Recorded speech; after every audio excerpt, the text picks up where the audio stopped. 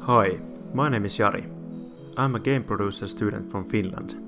I'm currently working as a producer in a team of 8 people, and we are making a steampunk themed cannon fishing game as a summer school project. We have 7 weeks to make it, and then we will submit the game to a game development competition on Friday the 26th of July.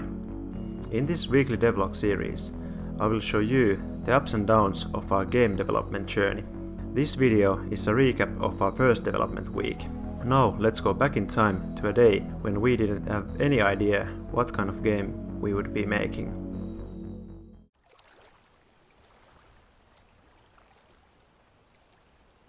All games ever created started off as an idea, but we didn't have any.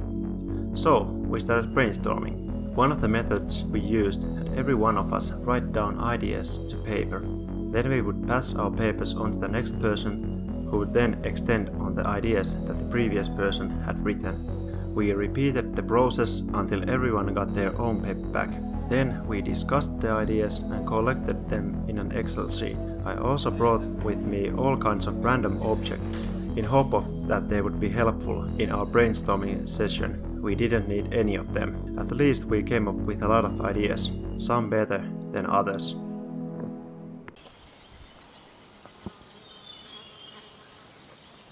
We started off Tuesday by brainstorming more, this time by using computers instead of pen and paper. We started by going through both well and badly reviewed indie games on Steam and see if we were inspired by them.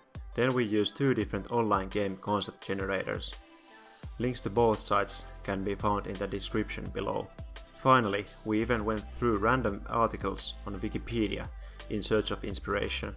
After this, we discussed the ideas and ended up with an origami-style flying game idea, where the player would control an origami bird in a serene and colorful world. The idea didn't click with everyone in our team, however, so we had to go back to the drawing board.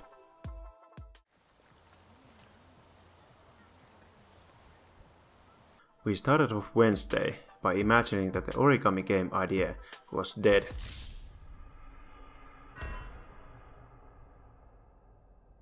And that we needed to come up with a new idea. Some people started to play around with an idea of a castle defending game. Some started to take our existing magnet fishing idea to new directions. After discussing about our newly formed ideas, we had 3 strong candidates: the original origami flying game, a castle defending game, and a steampunk themed fishing game. We decided to take a break after the intense brainstorming session. We went to the nearby building to play some pool. It wasn't everyone's best day. After the break, we voted on the 3 ideas. The steampunk fishing game idea won by a narrow margin, but most importantly, none of us was against the idea. Now that we had finally locked our game idea in place, it was time to get to work.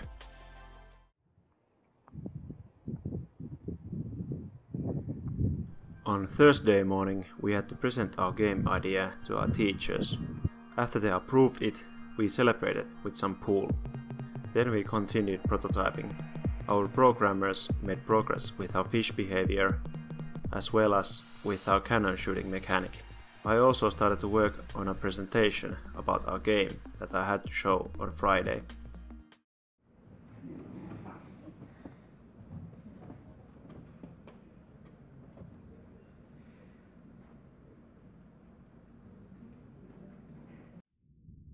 You are living in a steampunk world where even the fish in the sea are made of metal. Your ship's engine is broken and you are stranded at sea. Luckily, the mechanical fish swimming below contain the parts you need. Your goal is to harvest enough fish parts to fix your engine while avoiding getting your crew members eaten by the fish. The game is a 3D side-view cannon shooter game for PC. The main features of the game include luring the fish, shooting the fish, and upgrading your ship. Here's how the game would work. There's your ship on the left, and on the bottom are the mechanical fish. First you must drop a lure in the water. This makes the fish attack your ship. While the fish are airborne, you must shoot them with your cannon. If you hit the fish, they explode into parts that you can harvest. With the harvested parts you can upgrade your ship, like make your cannon more powerful. This helps you to gather even more fish parts, and eventually you'll have enough parts to fix your engine and sail away.